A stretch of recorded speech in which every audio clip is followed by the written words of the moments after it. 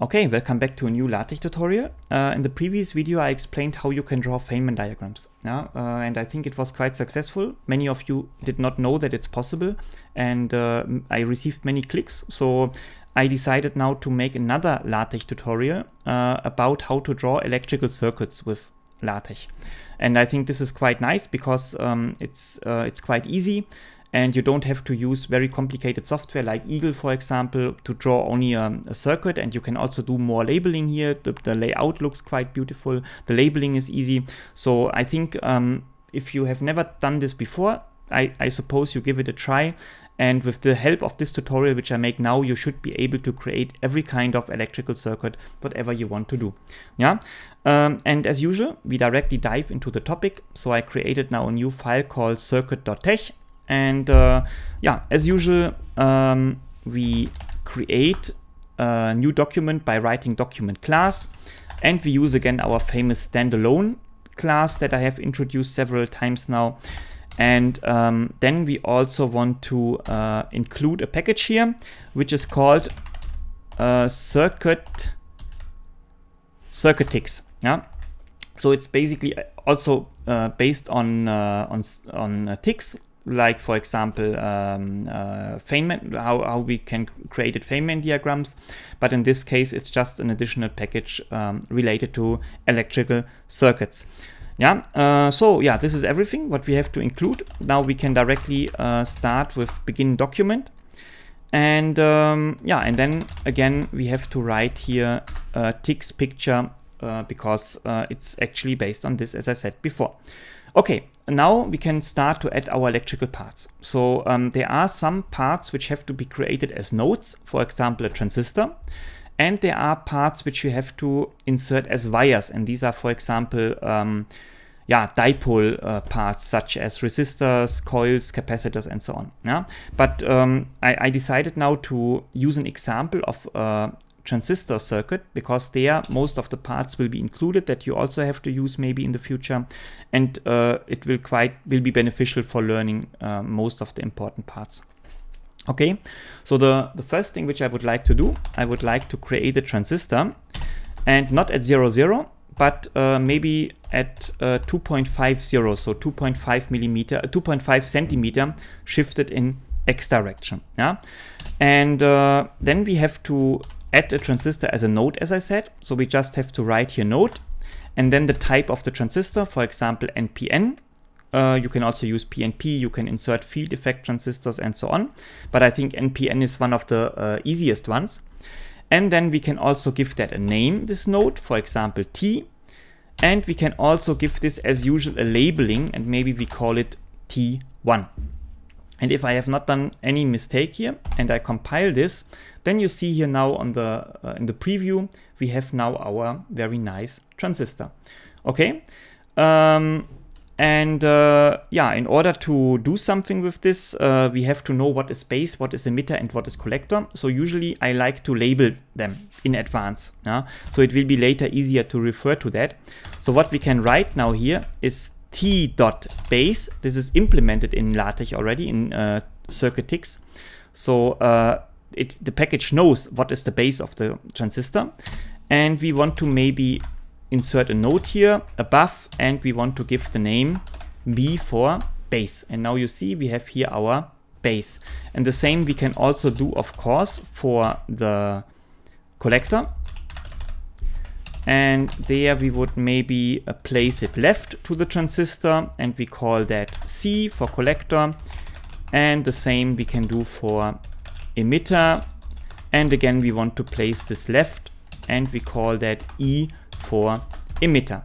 Yeah, and now we have labeled all that, and later we know now to which connections we have to draw wires. Okay, so the first thing which I would like to do is drawing a cable, a wire from 0, 0 to the base of the transistor. Yeah, so we can do this in the following way. We can just write draw 0, 0 as usual. If you're unfamiliar with this syntax, you should go to my tutorial about TIX. There I'm explaining about these nodes, about drawing commands and so on.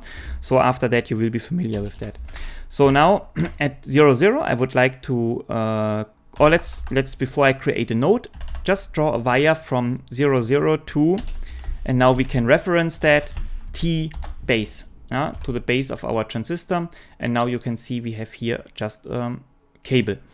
And if we want to have instead a cable, we want to insert maybe a resistor, a coil, a transistor, a capacitor, a coil, a resistor, and so on, then we have to insert this here as with the command 2. So we have to replace this here, these 2 dashes with 2.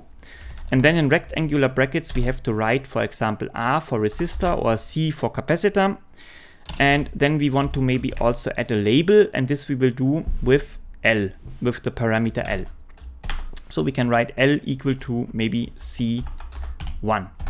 And when you do this, now we have here our capacitor C1. Now, as I said, you can also do the same with, for example, R, then you will get this resistor here. But in this case, we want to use C. I don't know whether this makes sense from the physics point of view, from electrical point of view. I just do it now to show you a little bit variety in that. So we insert here this capacitor. So what we also want to do now, we want to insert here an electrical connection.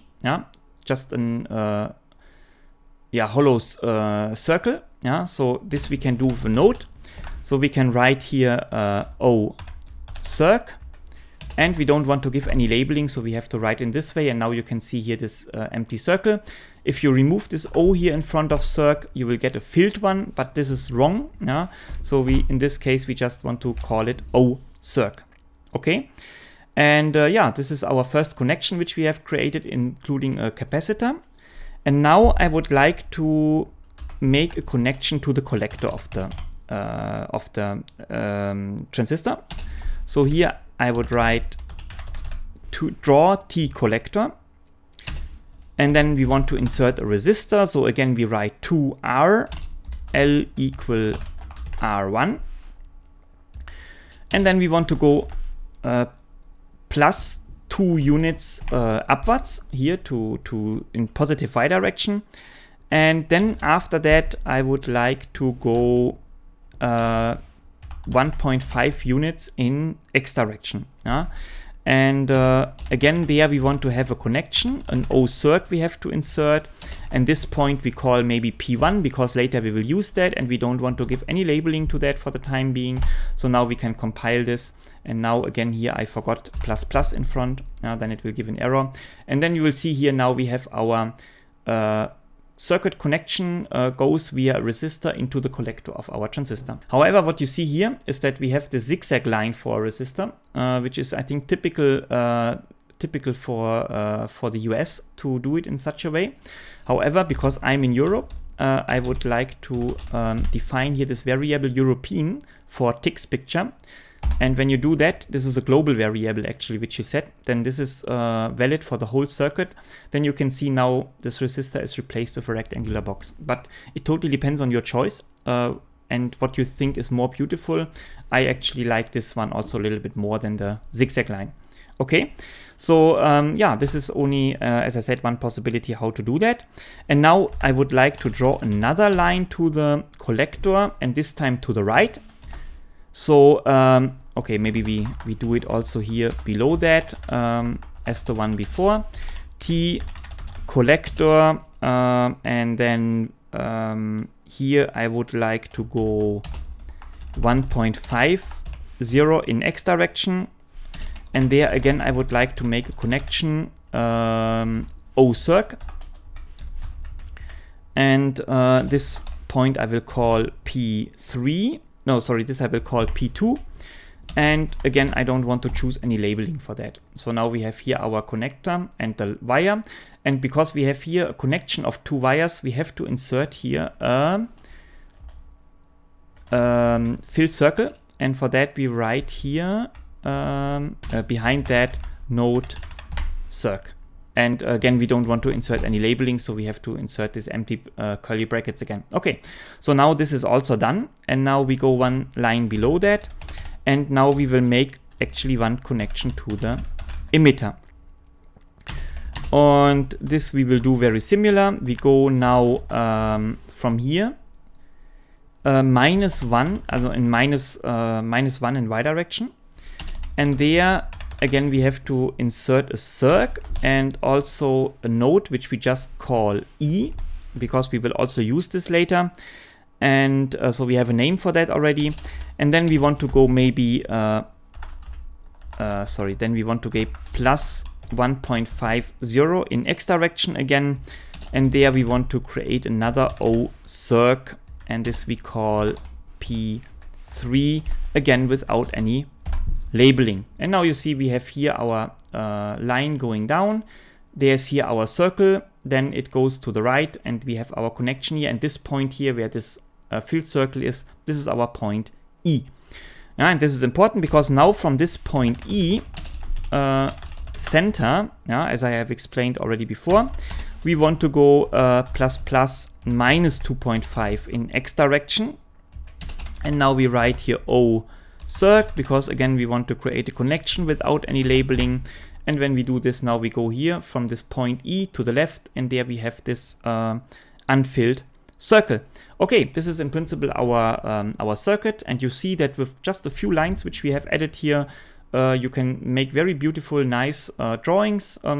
Maybe it's a little bit complicated to keep all the positions in mind, but for that purpose you could also just create a grid with ticks, and then you could align your parts according to that as you feel comfortable. But now what I would also like to show is how to add some more labeling to that. So let's suppose we want to create some arrows, and for that we use draw LaTeX as we have done it before. And then maybe we want to draw an arrow here from 0, 0 to minus 1.8 in Y direction. And now you see here when we compile this, we have here this arrow.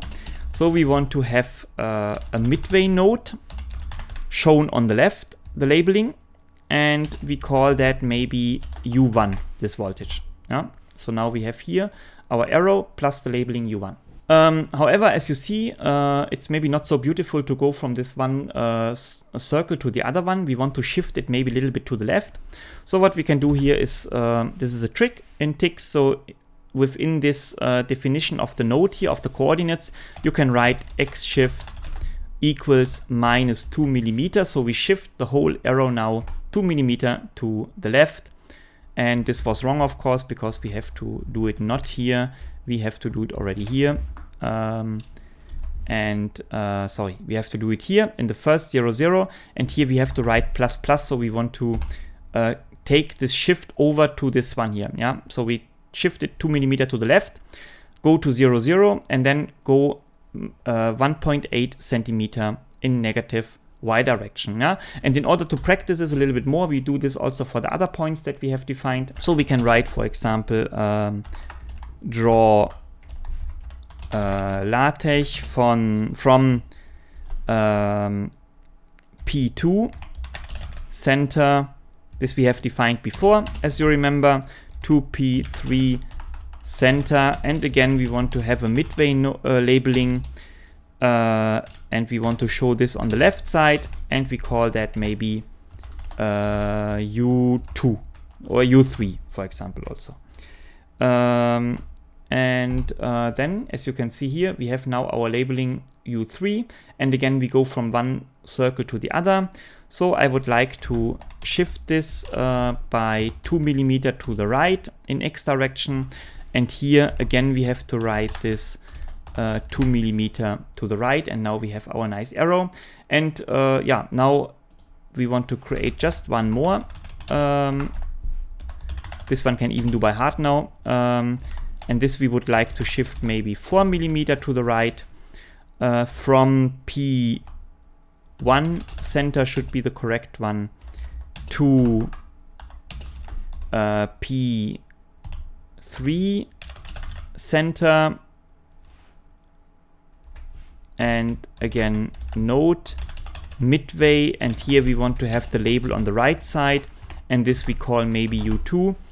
And if we do this correctly, here we also have to insert a shift, of course. X shift equals 4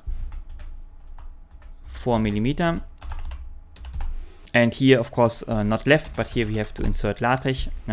So now we have here our arrow from this point to this point, and U2 on the right. So now we also make sure that this whole circuit fits into our page. Okay, yeah, and I think this is a quite nice drawing which we created. So as you see, with just a few lines which we have added here, you can make very beautiful circuits. And this is only meant as an introduction again, of course. So you will find a circuitikz manual in the internet where you find compendium of all the parts that you can create, different parameters, variables that you can set to make it even more beautiful. And so you have symbols for everything, for diodes, for solar panels, for switches, and so on. So there is no limit in principle, and every part which you can imagine you can find, or even I think you can easily create your own ones if you have a special one which is not included and insert it there. And this is of course much easier than layout programs like Eagle or Pulsonics, or I don't know what kind of programs are available. Yeah, so for the time being I think I can close here. So I hope that you learned something new. I hope that you liked the video. If yes, then please hit the like button. Please subscribe my channel if you have not done so far. And if you have any further question, of course, as I said, put it into the comment section, and then hopefully see you soon for a new video.